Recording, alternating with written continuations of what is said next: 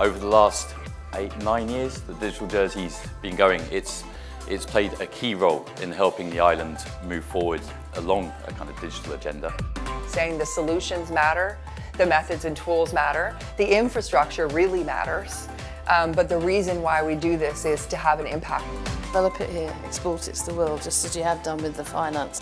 We're a small place, we can't be experts in everything.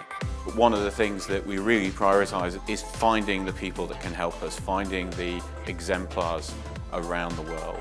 If you don't have internal market, go beyond it. It has to be scalable, so it has to be exportable. You have done already so much here. I think the only thing is stick to the plan and deliver.